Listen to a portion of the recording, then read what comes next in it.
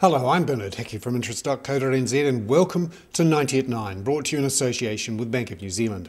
This is your morning briefing where you get everything you need to know in 90 seconds at 9 o'clock, starting now with news that Prime Minister John Key says that 10,000 houses in Christchurch may need to be demolished and rebuilt elsewhere, particularly those on liquefaction-affected land. The cost of that, we don't know yet, but a simple calculation of $320,000 per house would be $3.2 billion alone just for those 10,000 houses. Meanwhile, the first survey of consumer and business confidence to come out after the earthquake has found a slump in confidence back to the worst levels in 2 years. The BNZ survey of confidence showed people were concerned before the earthquake about a downturn in the economy, and this was an added burden. Meanwhile, there's a warning that the petrol price could hit $2.50 a litre.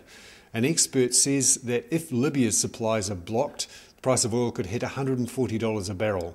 With profit margins on petrol at the moment relatively low, there's a potential for petrol prices to hit $2.50 a litre.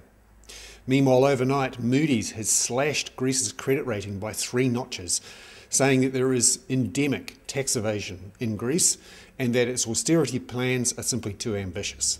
Greece says that the downgrade was incomprehensible and it's called for new regulations on credit ratings agencies.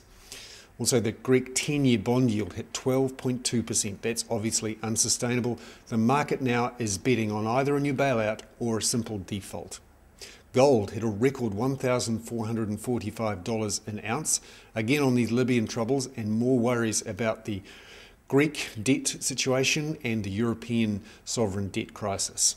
Oil hit $105 a barrel as Libya descends into a civil war. I'm Bernard Hickey. That was 90 at 9, brought to you in association with the Bank of New Zealand.